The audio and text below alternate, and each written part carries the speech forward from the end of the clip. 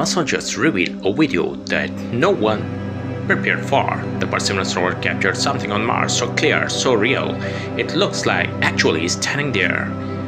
This stunning footage reveals the untouched Martian landscape in jaw-dropping detail, from ancient rocky terrain to what appear to be dried riverbeds, even formations that look unnaturally. Are these signs of ancient life or something else? But here's the shocking part: in the middle of lifeless desert, the rover's cameras spotted movement. Scientists say it's just dust devil, but it's really some frames show shadow-like figures shifting in the background.